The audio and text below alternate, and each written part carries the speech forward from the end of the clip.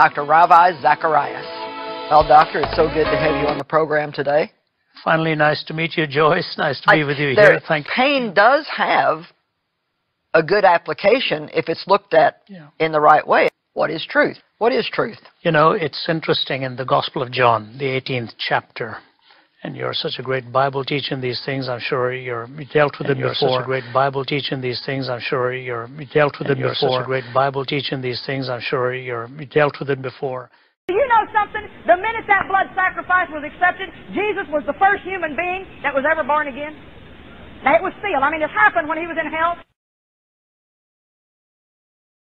Oh, they were having the biggest party that ever been had. They had my Jesus in the floor, and they were standing on his back, jumping up and down, laughing, and he had become sin. Don't you think that God was pacing, wanting to put a stop to what was going on? All the hosts of hell were upon him. Upon him. Up on him.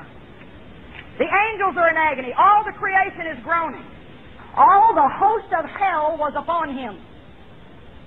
Up on him. They got on him. They got him down in the floor and got on him. And they were laughing and mocking. Ah, ha, ha, ha, ha. You trusted God, and look where you ended up. You thought he'd save you and get you off that cross. He didn't. Ha, ha, ha. And you're such a great Bible teacher in these things. I'm sure you're... Wherever you are in your faith journey, keep asking questions, because questions are the way you get to know someone.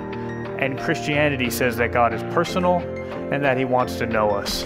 Trending Questions is back. Join us for the next part in this ongoing series from the Zacharias Institute, when Sam Albury will be addressing the question, how can I know my gender, at a live event on February the 15th. Sam is a Bible teacher and speaker and brings heart and clarity to this challenging subject. You don't want to miss it.